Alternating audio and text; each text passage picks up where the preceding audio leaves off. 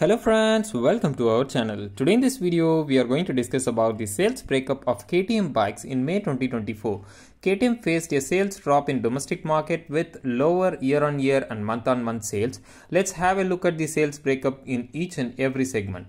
Number 1 is 200cc segment. In this segment, Duke 200 and RC 200 are present. It has sold 2,645 units in May 2024. During the same month last year, it has sold 2,324 units. The year-on-year growth is 13.81%. While looking at the sales of April 2024, it has sold 2,983 units. The month-on-month sales drop is 11.33%. The second highest sold KTM bike is 250cc segment. In this segment, we have 250 Adventure and 250 Duke. It has sold 1,081 units in May 2024. During same month last year, it has sold 1,384 units. The year-on-year sales decline is 21.89%.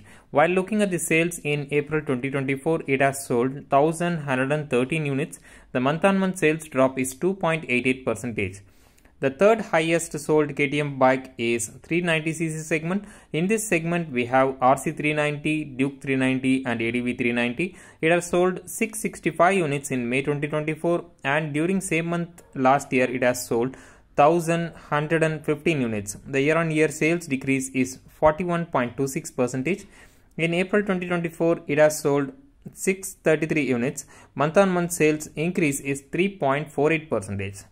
Lastly, we have 125cc segment. In this segment, we have RC 125 and Duke 125. It has sold 144 units in May 2024 and during same month last year, it has sold 292 units. The year-on-year sales drop is 50.68%. In April 2024, it has sold 195 units. The month-on-month sales drop is 8.10%.